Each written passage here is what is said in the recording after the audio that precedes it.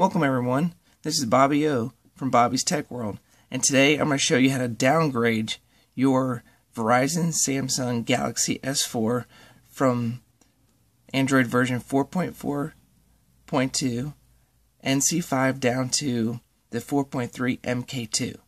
So let's go ahead and get started.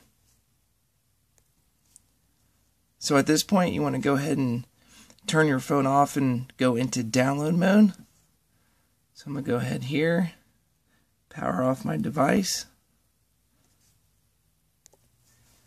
My device is now powered off, so I'm going to go to download mode by holding this home button down, volume down, and the power button at the same time.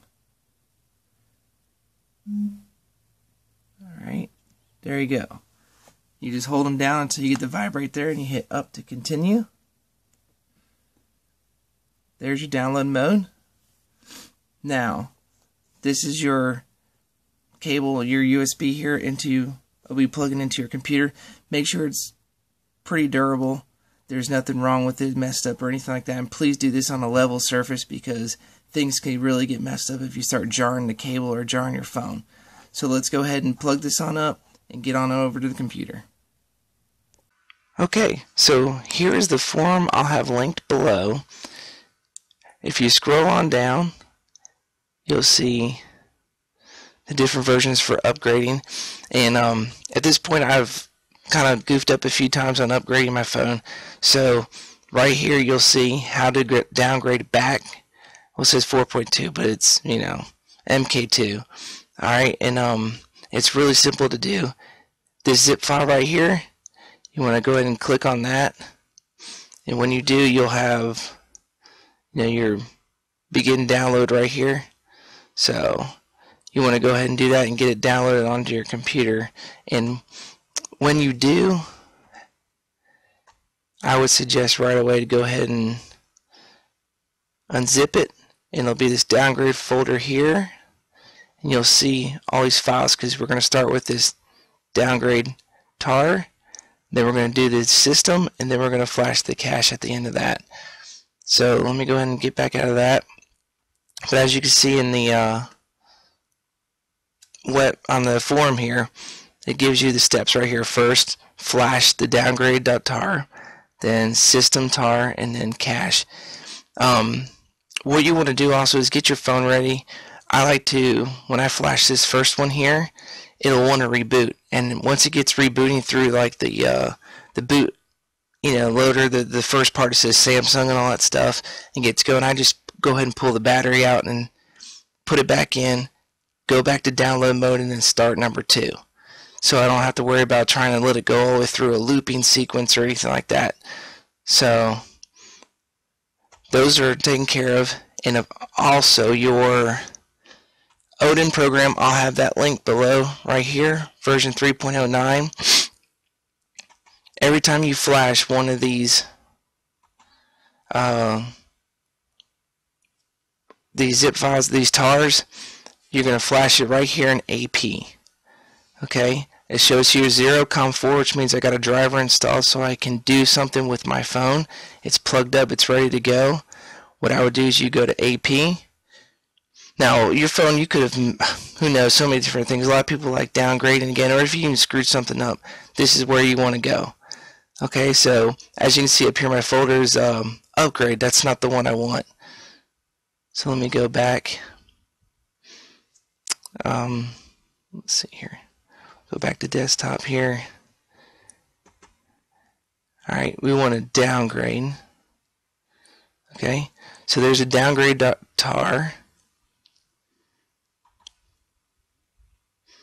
Right over here on the left, you'll see it's making sure, checking that everything is okay.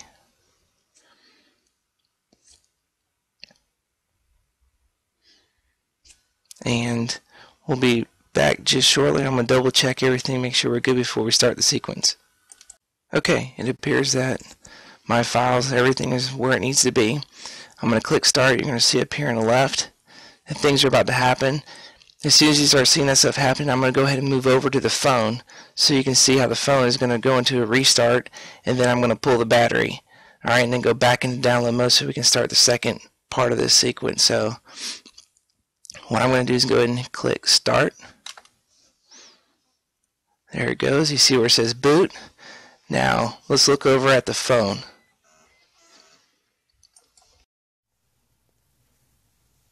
Okay, as you see on the phone, it's doing the downloading sequence.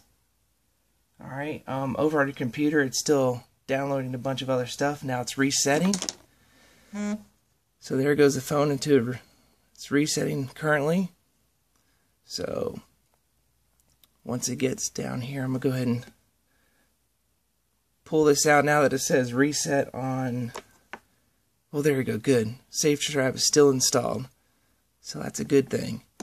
If you didn't have SafeStrap installed at that moment, you would go ahead and pull your battery. So that's really good. So I'm able to go back into SafeStrap. I'm going to reboot into download mode.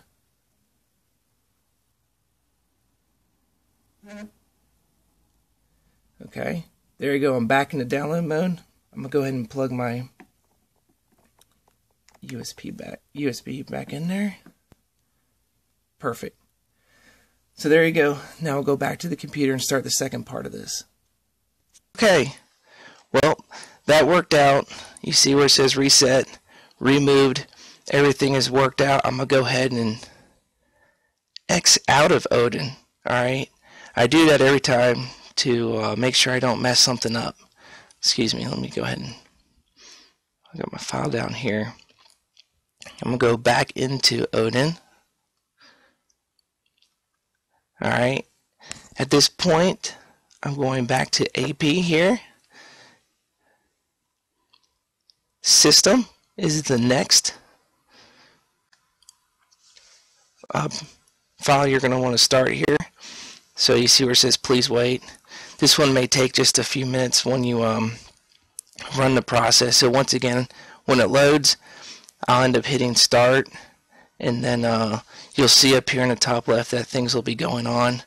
And once this happens, then I'll switch over to the phone and you can see what's happening on the phone. So this will be the longest part of the whole deal, but what it's going to do is put the whole MK2 back on your phone.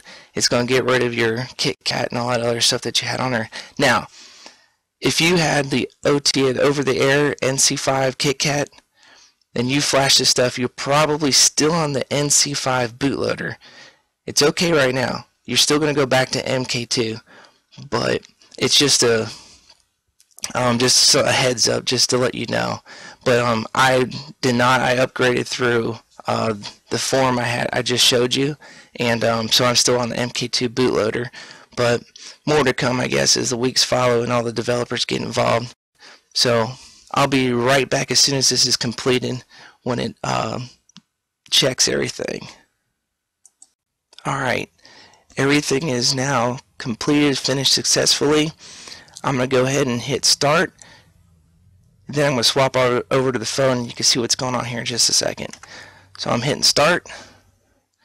You see up here where it's flashing the whole system.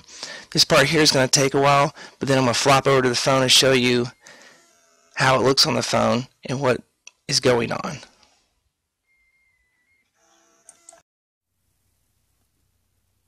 Okay, at this point, you're now, the system is now downloading onto the your S4 here, and it will take a little bit of time, so just be patient. And once this is done, it's going to just reboot right into MK2. And at that point, I'm just going to go ahead and turn the phone off, go back into download mode, and then I'm going to flash the cache, the last tar file that we have here. So I'll be right back when this is done.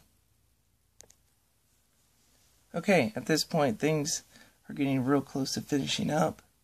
As you can see, if you're looking on the computer, the system file is about complete with its download onto the phone. So when it finishes up, you'll see the phone here. There you go. Reset. Shows reset on the computer, and it's resetting over here. So still says custom, I believe. Don't quite. I know what I'll do. We'll just let it run through. Let it go through its whole system here. And before we go, after this loads up, we're going to go back into download mode and make sure we flash the last part of this. So as soon as this finishes booting up, I'll be right back. Okay, well, I've probably made a little bit of a mistake. I've unplugged the cable, like I, through Odin, because it said it's passed. However, I'm stuck on this Verizon screen, and a lot of people have talked about that. Well, I believe the main reason is because I did not wipe my system. I didn't, factory reset. I didn't do anything like that. So I just sit there and started flashing the downgrade. So what I'm going to do is I'm going to pull my battery out. Okay. Put it back in.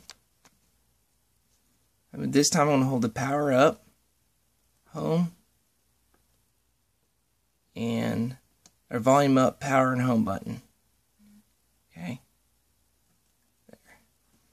Now, I knew something was up when I saw this custom here. It shouldn't be on here like that, but it's alright.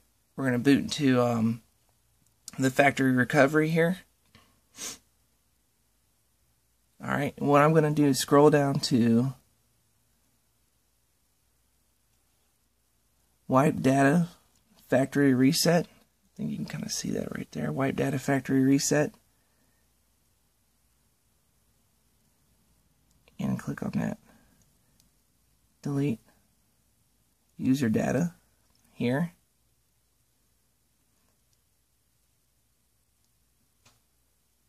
Alright, we're going to let that roll through. And then from here, we're going to see what we got. So, I'll come right back when this is finished doing its deal. Alright, it's done. Let's go ahead and reboot system. Now let's see what we get. Well, I still get the custom flag, but that's alright. We'll see how it goes from here.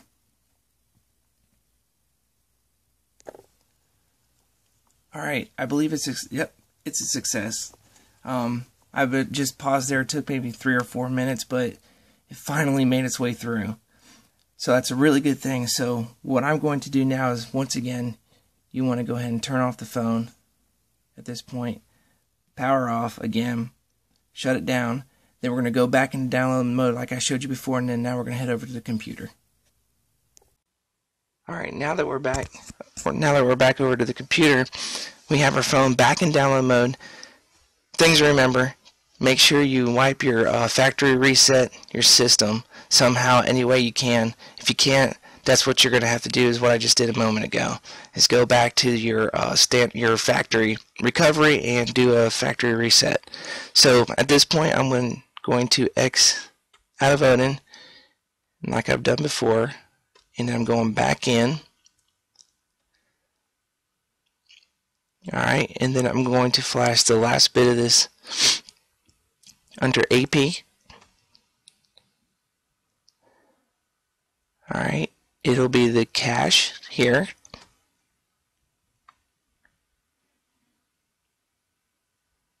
There it goes. Everything is successful. And I'm going to go ahead and hit start. Now, if you look over your phone, you're going to see that it's just going to show you like download mode. The blue bar is going to go across, and then it's just going to restart. And then you'll have a fresh, clean MK2, unrooted. Everything is just bone stock the way it was before. So here we go, hitting start.